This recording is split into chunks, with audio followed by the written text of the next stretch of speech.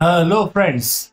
And we have all heard that in a galaxy far, far away, you don't need, any wheels. In fact, in the galaxy far, far away, the aliens don't even construct roads. Yeah, so there are no roads in Star Wars world. In fact, there are no highways, and because their vehicles are levitating, and you don't need road because if you're above the ground, as long as you're above the ground, you can drive anywhere you want.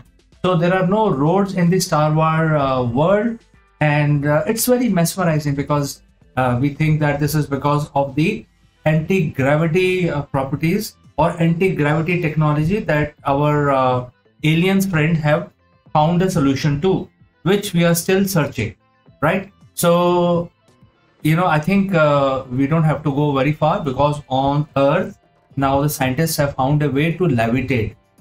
We will discuss about this. Welcome to Akulmach Live, and if you have any comments, any suggestions, you can send in your comments on this subject. This is very exciting.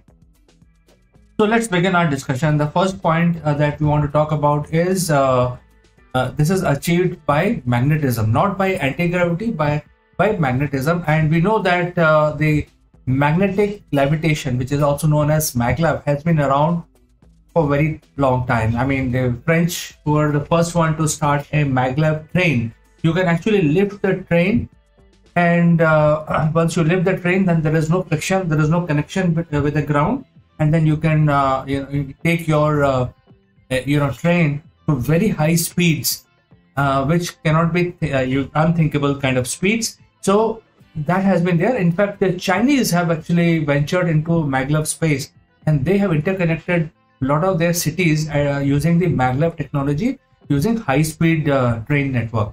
There are various advantages in maglev. One of the advantages that you don't need gasoline engine. Everything is driven by electricity and magnetism, so it is very environment friendly, and yet you can achieve very high speed.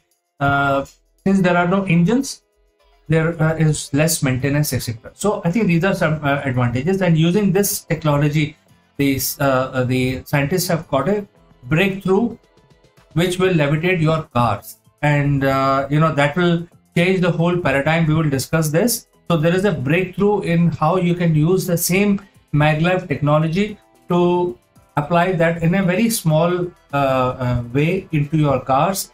Cars will get levitated, and then you can drive the maglev cars, and it will look like science fiction. There is going to be a major change in the way we actually conduct ourselves. We will come to that. Let's move to the next point, which is the maglev itself. So how maglev works? See, the maglev has two parts. One is the track on which the train is standing, and the car, which is basically the bogie of the train, has coils in it and has battery. So the battery or overhead electricity will generate magnetic current in the car. There is no other machine in the car except the magnet. And once the magnets are created, the electromagnetism is created, then the similar magnetism will be created using some mechanism, some oscillator into the tracks, and now everything is magnetized. However, we know that the same pole repel, north cannot come together. So what happens is that at a very high speed, the polarity of the magnets which are present in the track are changed, which is like many times per second. And because of that, since the same poles repel, the car move forwards. Okay, so the car will move forward because if there is north here and south here on the track, and if there is north here and south here in the car, then obviously this magnet will repel and this magnet will attract, so the car will move forward. So by changing the polarity of the track of the magnetism, the speed can be high speed can be achieved without friction or any loss of energy, because there is no contact between track and the train. So far this has been going on. Now the OIST, which is the Okinawa Institute of Science and Technology, their scientists have found a way to create even better way to create the magnetism. What they have found is that if the material of the car or the bogie is made with special material, which is using some graphite and all. I mean, there is a lot of research going on there, but if you use it, then you need to only once magnetize the car. So your battery requirement will be used only when, or electricity when you initially start your car, and once you magnetize it, then it will remain magnetized, and you don't need electricity to power the car. And rest of the technology remains the same. You can use the track to propel the car forward. Now, if this is the case, then you don't need a big, bogie, a big train bogie. You can actually implement the same technology in your cars also. If the cars are made of the material which the OIST scientists are saying, then it becomes very simple. You can actually get into your car, magnetize it, switch on the button, your car is magnetized, and then you just drive around wherever you want.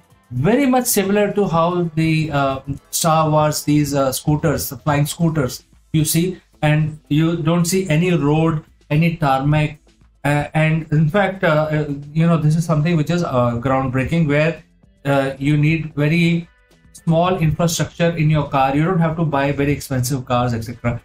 Just car made of some special material, which is again not very expensive, using some graphite and a combination of those. And then once you magnetize your car, then it will remain magnetized without the need of any battery systems or whatever. So this is the new innovation the Japanese have done, which is very exciting.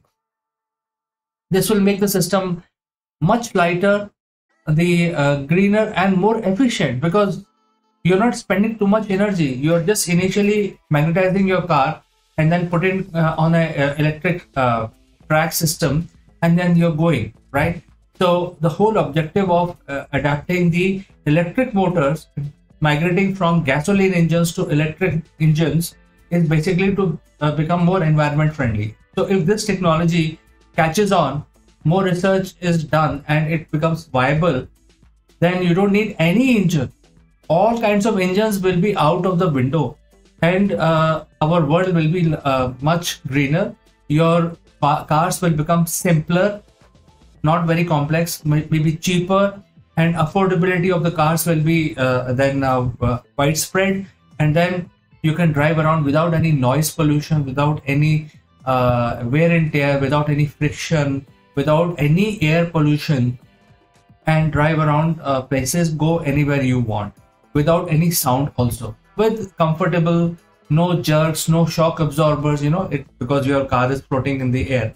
There is no contact between the ground and the car. So this is the more efficient way of faring people and traveling all over the place. And this will take our humanity beyond the current automotive technology. Now, it is a fact that a lot of automotive giants like Ford, BMW, Audi, they are all doing their innovation, but their innovations have been propelled by the economics. And all of these companies, they are doing groundbreaking innovations, but they are moving slowly from internal combustion engine to electric hybrids.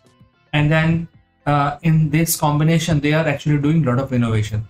So all of these large companies have come out with this base innovation around this. However, in fact, the green hydrogen is also part of that, where the hydrogen is used as fuel, and hydrogen is the most abundant element in the universe. So when these companies are doing innovation around gasoline engine and a combination of gasoline engine with electric motor, and making hybrid cars which can go far and long distance. Now with this OIST innovation, there will be a spanner in this in the large companies work, because they have already sunk in a lot of millions of dollars in this research and development. So I think there are going to be huge changes in, if this technology catches up, there will be huge changes in the way we actually look at automotive industry itself. Well, you know that after the petroleum industry and food industry, one of the largest industry in the world today is the automotive industry, because you need to not only produce cars, you need to produce trucks of all different kinds for different uses. You need to produce tractors, you need to produce your railway engines, and in a way aeroplanes also. So I think there is going to be a huge change if you can move at high speed without the use of engine itself, without the use of electricity. I mean, it sounds like magic, right? So that is why this initial research which has been done by OIST is very exciting. It looks like science fiction. It looks like that in near future, you don't need any engines in your car, and therefore your car can levitate, and maybe you don't need wheels also. I mean, you may need smaller wheels, because there is a lot of research going on in the rubber technology, creating different kinds of tire at high speed, low speed, rainy tires. If there is no contact with the ground, you don't need tires. And tires are also one of the most difficult items which degrade in nature. So they are not environment friendly. So we can get rid of all the lithium ion battery, we can get rid of all the gas guzzler engines, we can get rid of tires and oils, which all basically contribute to the environment pollution. So I think this is very exciting. So friends, do let me know what you think about this latest development, levitating cars, very much similar to what you see in Star Wars. On Earth also we will have these levitating cars. And do send in your comments, your suggestions. It will be very exciting to read your comment in the next one. So thanks for watching me live, and I will catch you again soon.